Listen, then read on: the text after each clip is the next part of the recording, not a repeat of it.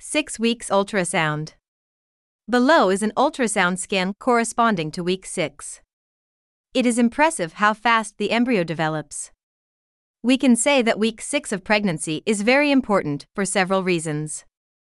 During this week, the embryo continues to grow and develop by leaps and bounds. The size of your baby this week is about the size of a pea. Your baby's development. By week 6, your baby's brain and nervous system are developing quickly. Optic vesicles, which later form the eyes, begin to develop on the sides of the head, as do the passageways that will make up the inner ear. Your baby's heart will begin to beat around this time, and might even be detected on ultrasound examination.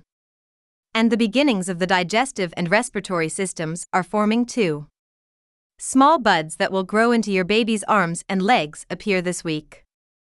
Because their legs are curled up against the torso for much of the pregnancy, making a full-length measurement difficult, babies often are measured from the crown to rump, from the top of the head to bottom the buttocks, rather than from head to toe.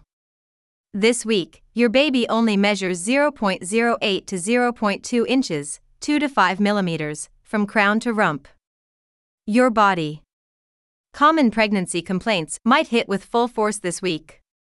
You may feel very tired as your body adjusts to the demands of pregnancy.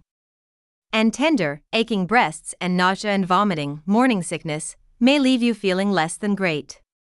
Despite its name, morning sickness can happen at any hour or all day, so don't be surprised if your queasy stomach doesn't pass by noon.